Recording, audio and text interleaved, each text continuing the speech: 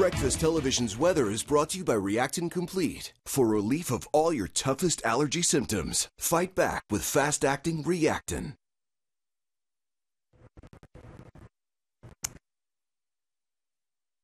This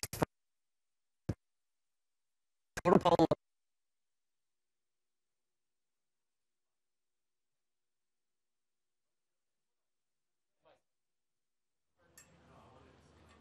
Good morning. Welcome back to BT. We're currently looking at a drive this morning that's moving pretty well for the most part. However, we have construction in areas that will slow you down this morning, including some maintenance over on the westbound QEW just outside of my view, west of Winston Churchill. We have two left lanes blocked off there because of road work. So we're looking at delays from west of Erin Mills heading towards that construction zone. Very, very jammed up through that stretch. To watch out moving through that area.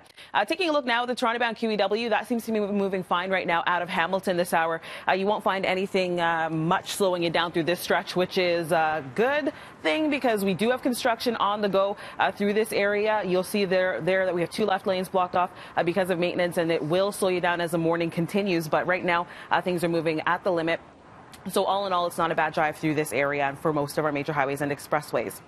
To help you stay safe and at home, Lowe's is offering free parcel shipping and curbside pickup with online purchases at lowes.ca. That's a look at your roads, and I'll send things over to Frankie for a look at the forecast.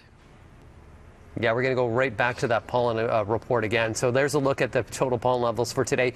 Moderate, we have low counts for aspen, poplar. We have a low count for oaks this morning. We have low for willow.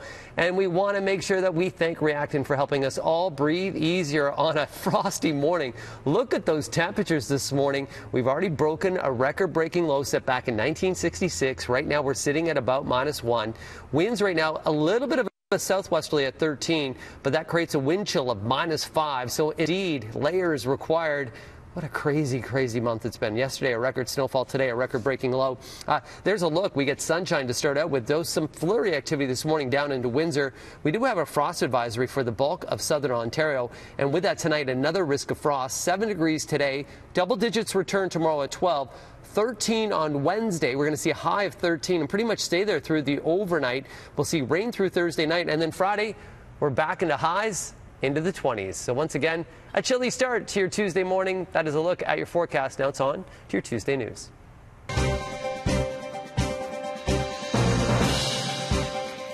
Thank you so much, Frank.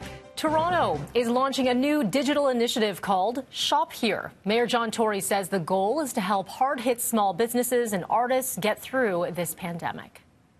It helps these businesses, many of which have been around for a long time, to adapt to some of the new realities of retail in the City of Toronto. So I think we took a step early on to triple the budget of Digital Main Street. We're adding in this program, which will help 3,000 businesses in the next few months, and I think that's going to be a very significant contribution to these smaller businesses and artists. The Shop Here program will enlist volunteer web developers and marketers to help small businesses and artists set up online stores. It's open to local artists and businesses that pay commercial property tax in Toronto and have fewer than 10 employees or less than 25 if they are a restaurant or a bar.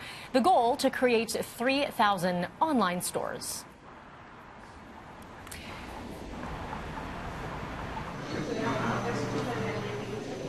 Okay, you may remember this story from the weekend. An unbelievable 308 kilometers an hour. That's how fast police allege an 18-year-old man was driving on an Ontario highway last weekend.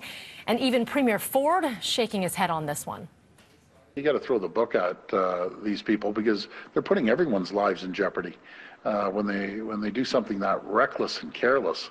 So it's very, very disappointing. That young gentleman jumped in the car and did that. But you know something? Thank God he's alive, and thank God his friend's alive. And speed, just one thing to consider as Canada's Road Safety Week kicks off.